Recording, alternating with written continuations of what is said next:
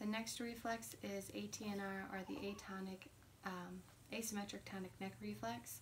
This one has an onset of birth to about 2 months and integrates about 4 months.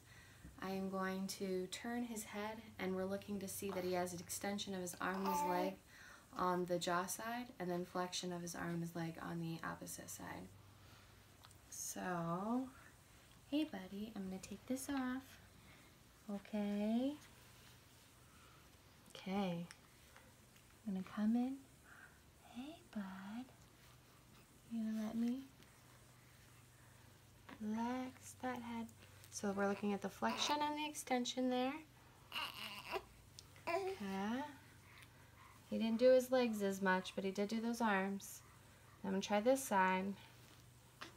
We're looking for, there's a flexion there. I don't know if we're going to get the extension on this side. Hey, bud.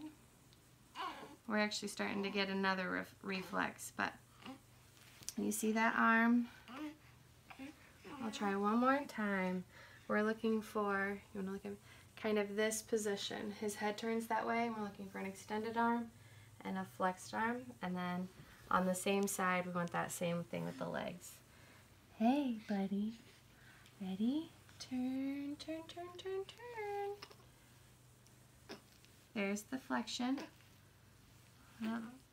There's the extension in that arm. And it's just brief. There you go.